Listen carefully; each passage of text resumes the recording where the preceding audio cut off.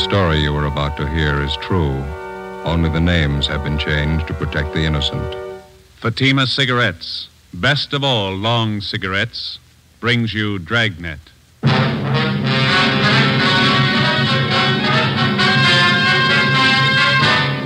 You're a detective sergeant. You're assigned a homicide detail. A man and his wife are found dead in a rooming house. A dead parrot lies on the floor beside them. The killer set fire to the room to cover his tracks. Your job, get him. You'll be amazed when you compare Fatima with other long cigarettes. You'll find they now cost the same. But in Fatima, the difference is quality. You see, Fatima is the quality king-size cigarette because it contains the finest Turkish and domestic tobaccos superbly blended. And Fatima is extra mild with a much different, much better flavor and aroma than any other long cigarette. Because of its quality, its extra mildness, its better flavor and aroma, Fatima has more than doubled its smokers coast to coast. So try comparing Fatima yourself. Fatimas now cost the same as other long cigarettes, but your first puff will tell you... Ah, that's different. Yes, in Fatima, the difference is quality. Ask your dealer for Fatima, the quality king-size cigarette. Best of all long cigarettes. Start enjoying Fatima tomorrow.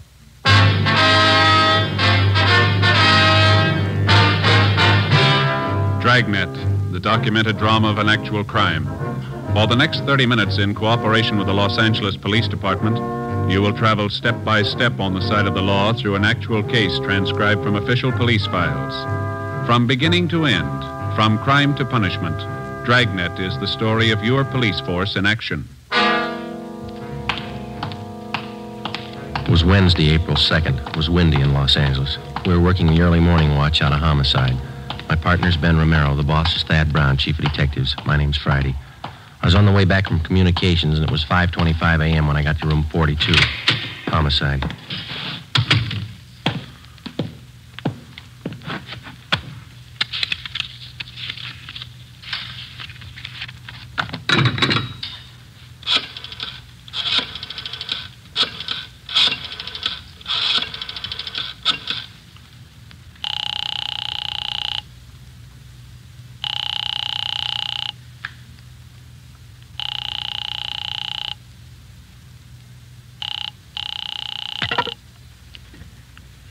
Hello? Is this Miss Jones? Yes, who is it? This is Joe Friday. I'm sorry to bother you, Miss Jones. Is Lee there? Oh, yes, Joe. Just a minute, I'll wake him. Lee. Lee, honey. Lee, it's Joe Friday. He wants to talk to you.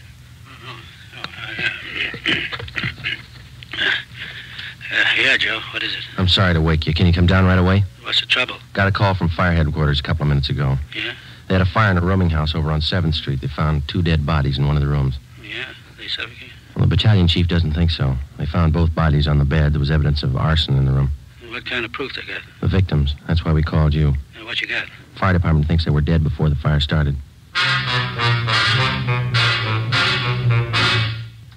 5:30 a.m. Romero and I drove out to the rooming house on 7th Street. It was a 2-story building in the middle of the block between South Grand and Toledo Avenue. On one side of it was a small transient hotel, and the other, a building which housed a bookbinding firm and studios for an acrobatic dancing school. When we got there, the salvage crew was still working. We were directed to the 2nd floor, where we met with a man in charge from the fire department, Battalion Chief Sullivan. It's right down the hall here. Watch your step there. Oh, yeah. You have the names of the victims, Chief? We think it's Guthrie, Mr. and Mrs. Charles Guthrie. Old couple, lived here for some time, I understand. Here we are. We figure that's where it started, right under the bed over there. Heat must have been terrific. Look at the walls, Joe. Yeah. This is where most of the damage was done, Chief? No, rooms on both sides got it, too. Not as bad as this, though. Guthrie's had 2 rooms. This and the one adjoining. Through the door there. Mm-hmm. When the fire starts, got any idea? About 4:45, I'd say. Landlady smelled the smoke about 10 to 5, put in the alarm. Fire was out 3 minutes after 5. Any other casualties besides the Guthries, I mean? No, just the 2. Okay. Over on the bed here.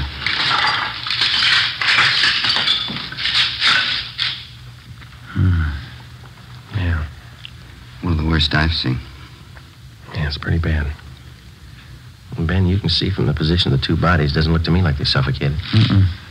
No evidence that they tried to get out of the room. Both relaxed. Looks like somebody did them in, then tried to cover with arson, huh? Oh, Chief. Yeah? On the floor there. Oh, yeah, a parrot. Somebody wrung its neck, looks like to me, and then threw it there on the floor. There's the empty cage there in the corner. Door's open. Chief? Yeah, Wyatt?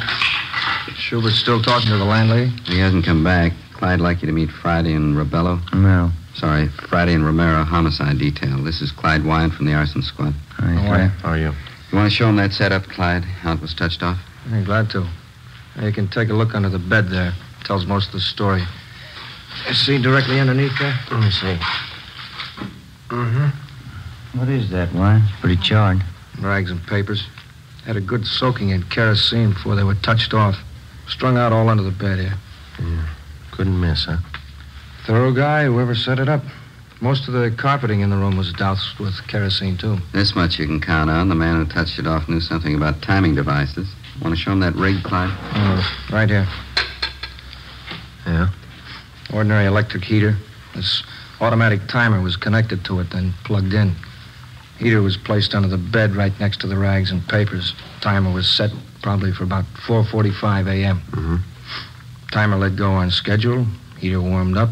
Rags and papers caught fire, then the mattress. You can see the rest for yourself. That timer pretty intricate, Wyatt? The man who put it together was no amateur, as the chief said. Must have known something about clockwork. Clyde, see you a minute. Yeah, Mac. Excuse me, I'll be back in a minute. Too bad. Thanks very much. You find anything else that might tie in, Chief? Not in this room, no. Dead parrot there. Door of the cage open. Probably a pet. Might have been out of the cage at the time of the fire.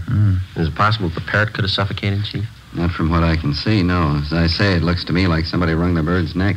A few green feathers on the floor there. That's the adjoining room in there. Okay.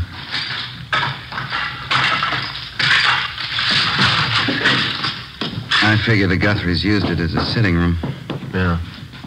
You can see the fire didn't wipe out everything in here. Hey, Joe. Come here a minute. Right. This carpet here with a door. Dark stains. Let me see. What do you think? Could be blood. Heavy stains. Sure enough of them. Yeah. Looks like more of them by that desk there, and some on the wall, too. Desk drawer's open here. Yeah, I see that.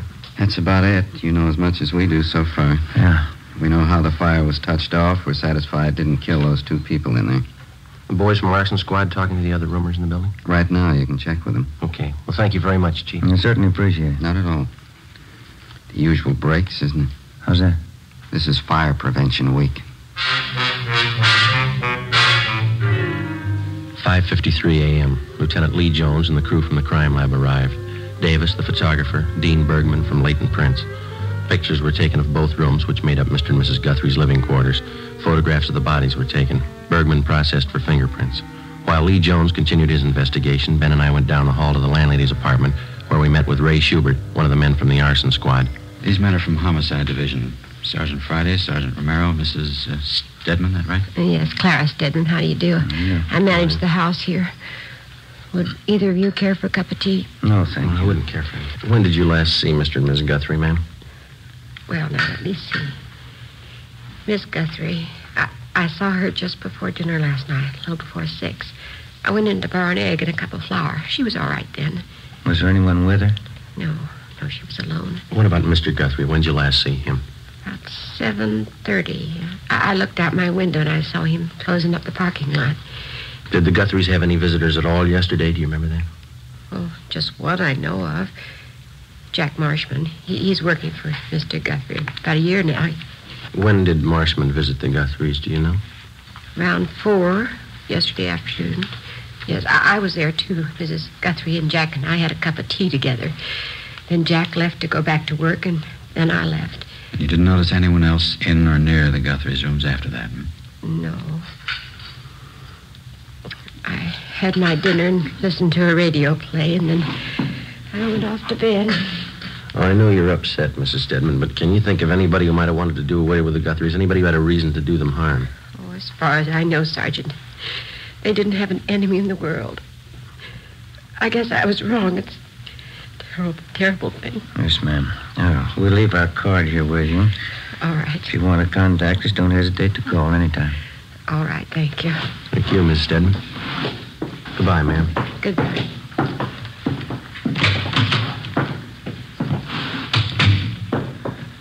What time you got? 6:15. It's pretty early. They ought to be able to post the bodies for us this morning. Say Friday? Oh, yes, Chief. Jones, your crime lab man's looking for you. Thank you. Ben, you called the coroner, didn't you? Yeah, he's on his way over. Good.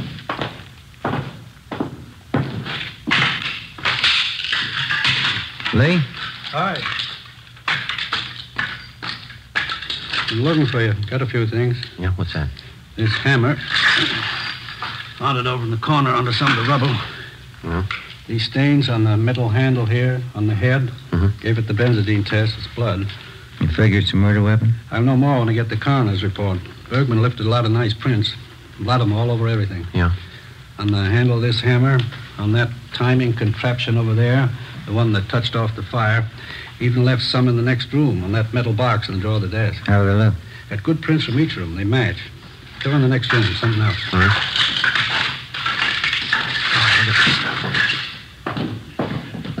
Yeah?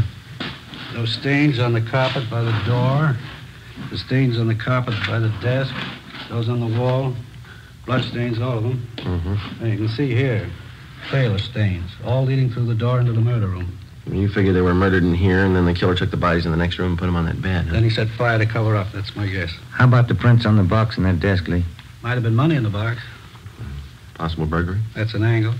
I'll take scrapings from these stains on a biological precipitant when I get back to the lab. I'll let you know how it comes out. Better start finishing up here. Right, Lee. Thanks very much. Well, Well, looks like we're in fair shape. A hammer, a couple of fingerprints. Righty. Romero? yeah, Schubert? That fellow that worked for Mr. Guthrie in the parking lot, Jack Marshman, just got here. Did you talk to him? Wyatt and I have him in one of the empty rooms down the hall. Thanks. Which way? Down here. Seems pretty well broken up. You talked to anyone besides you since he got here? No, I told him the Guthries were dead, that's all. He's taking it pretty hard. Which one? Right here.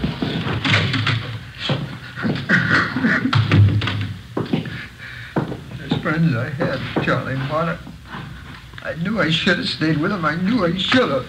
These men are from homicide, Mr. Marshman. Sergeant Friday, Sergeant Romero. Hello, Mr. Marshman. How are you? I don't know what I can tell you. I can't understand. Poor Charlie and boy. What can I do to help? We'd like to have you answer a few questions, if you don't mind, sir. Certainly. Anything to help out. Please, you got to find out whoever did it. You got to find out who killed them. We're going to try, Mr. Marshman. Now, would you tell us the last time you saw the Guthries alive? Sure. Maud. Mrs. Guthrie, about 4:15 yesterday afternoon. Me and Mrs. Stedman, she's a line lady, we had tea with her. And I went back to help Mr. Guthrie at the parking lot. When's the last time you saw him? Oh, it's about 6:30. That's when I get off duty at the lot. I said goodbye to Charlie. Never dawned on me it was the last time I'd see him alive. I just can't understand. It's such a vicious thing. Charlie and Marta. It's really terrible. Yes, sir. You want to just sit down there, Mr. Marshman? Oh, thanks very much. Ray, Yeah? are you sure you're the only one who talked to Marshman since he got here? That's right. I met him at the door downstairs. Well, the only thing you told him was that the Guthries were dead. That's all he got from us. Any chance he could have been in the room since the fire? Not a chance. Then how do you know somebody killed him?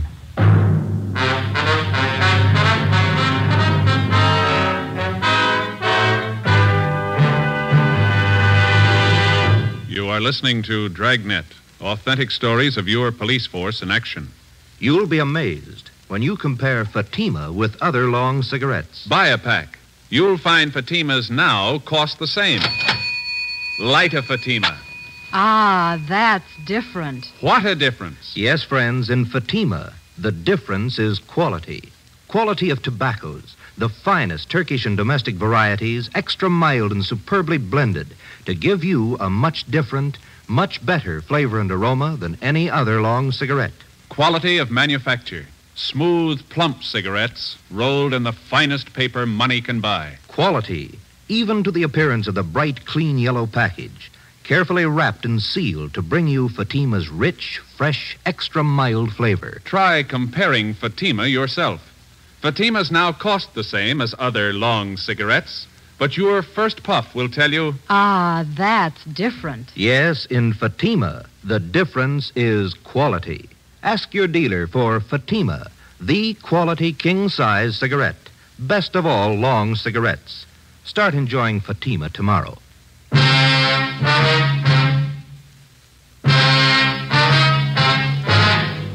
Wednesday, April 2nd, 6:45 a.m. Lee Jones and his men completed their investigation and took their findings back to the crime lab for further examination. The deputy coroner arrived and removed the bodies of Mr. and Mrs. Guthrie to the county morgue. Together with Clyde Wyant and Ray Schubert of the arson squad, Ben and I continued questioning the Guthrie's friend and employee, Jack Marshman. His answers got more confused, and he kept contradicting himself. In some ways, he seemed childlike. In others, a good deal more complex. We strung along. In order to keep up the pretense that he was not a suspect, we asked him to come along with us while we checked his living quarters, a 2-room basement apartment near Olympic and South Flower. We explained it as a routine check. Marshman was calm and self-assured. Well, here it is, officers. You can see for yourself. Yeah, Nice, comfortable place. Oh, I like it. I've been here for about 3 years. Well, this room's where I do my living. Pull-down bed. It's a little gas plate over there. It's handy. Compact. I see. What do you use this next room for here, Jack? Oh, that's my shop. I like to put around. You care to see it? Yeah, okay.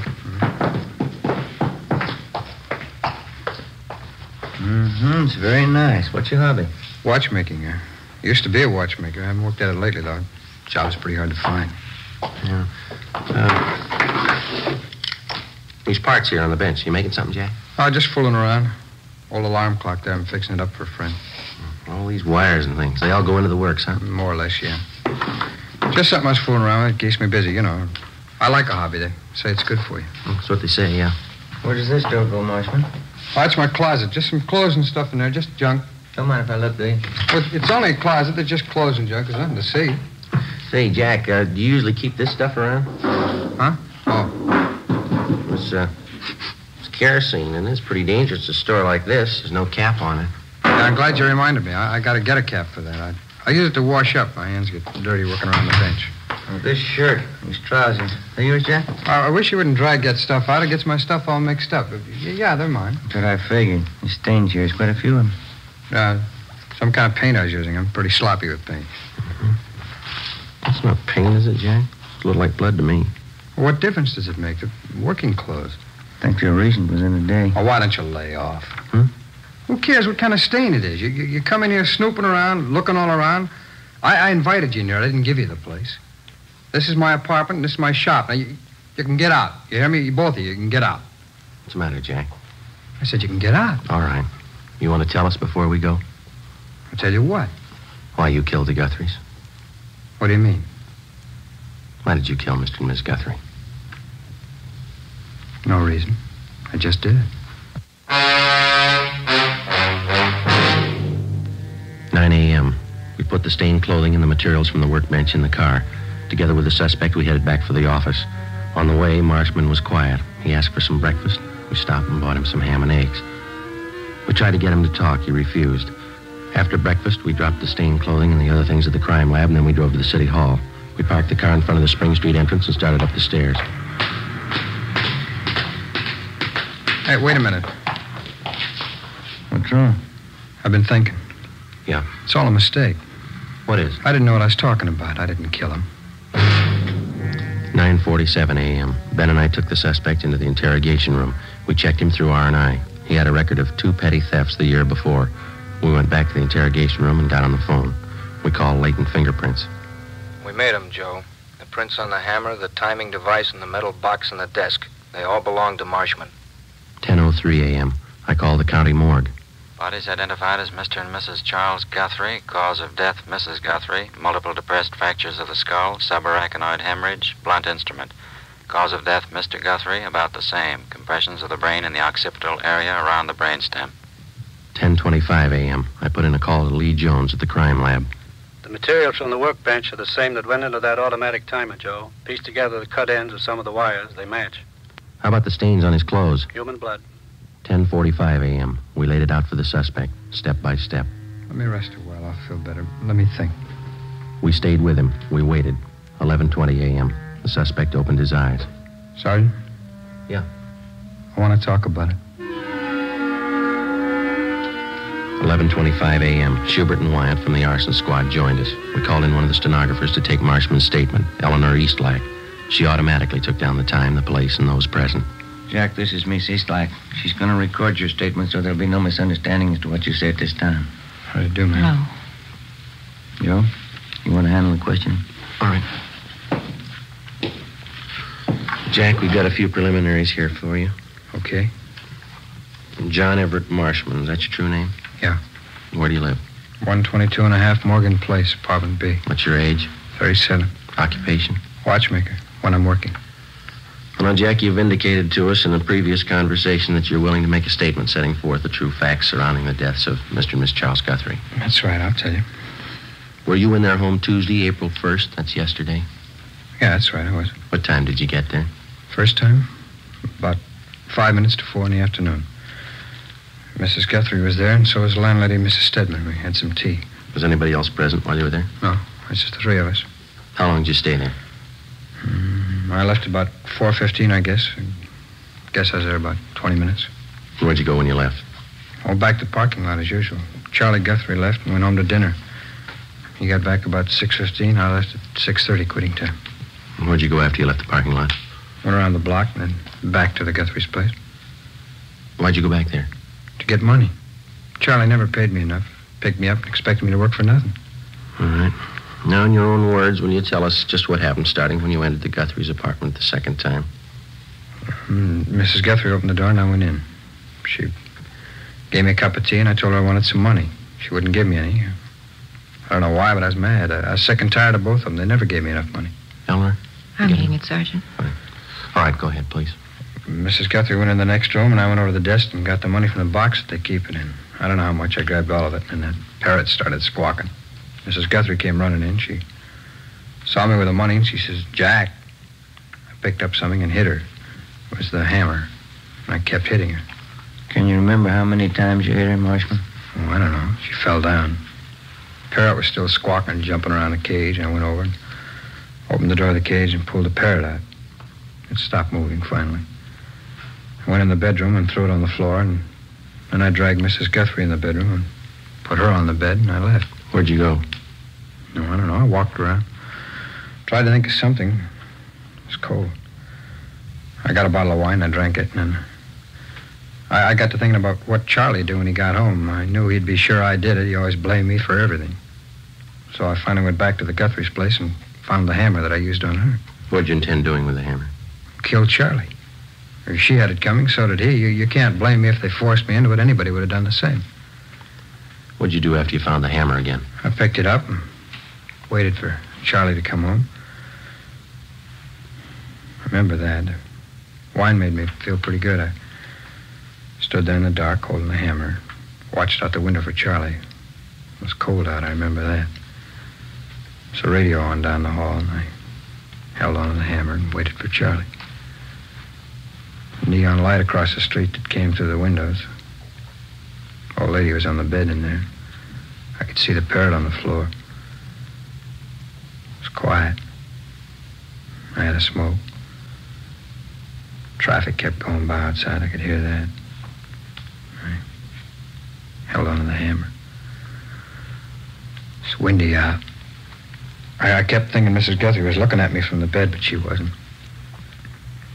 Charlie came home at the usual time, a little after 7:30, and I stood by the door. He came in and closed the door after him. When he reached for the lights, I hit him. He fell down. I hit him some more. You couldn't blame me. Anybody would have done the same. Anybody would have, the way he kicked me around. How many times did you hit him, Marshman? I don't know. Was it twice? 3 times? I don't know. I hit him till he quit moving. That's all. I Took him, dragged him into the bedroom, put him on the bed with his wife. I put him over. Wiped the stains off of me and left. It's the only thing I could do.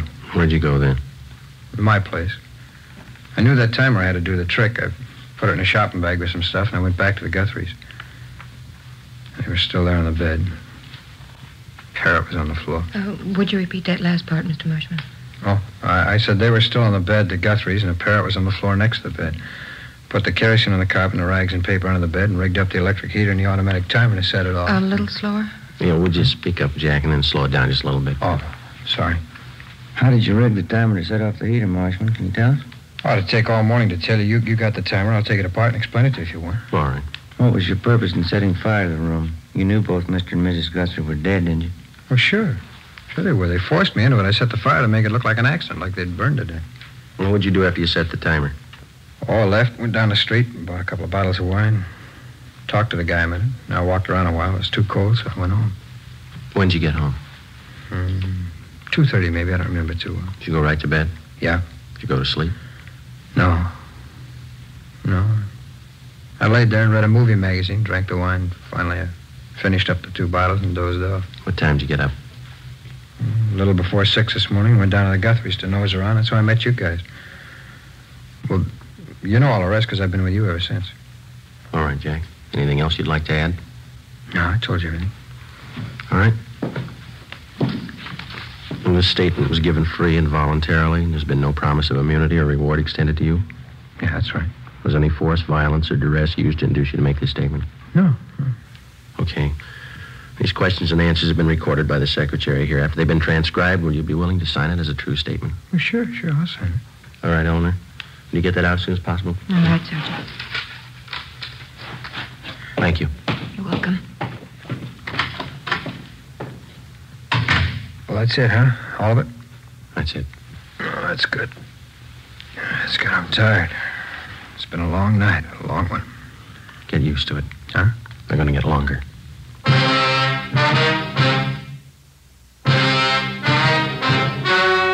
The story you have just heard was true. Only the names were changed to protect the innocent.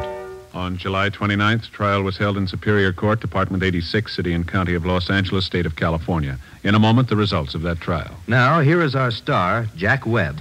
Thank you. Recently, I've asked you to send me the names of cigarette dealers who are out of Fatimas. You see, the demand for Fatimas is so great that I want to make sure that all of you can buy them. So keep your letters coming. If you find a dealer fresh out of Fatimas, let me know and we'll have something done about it. Write your dealer's name and address on a card and mail it to me, Jack Webb, Post Office Box 951, Hollywood 28. And now for you, Mr. Dealer. The coming holiday season will find new thousands insisting on Fatima quality. Step up your order for Fatimas tomorrow. Get in on the increasing demand for the quality long cigarette.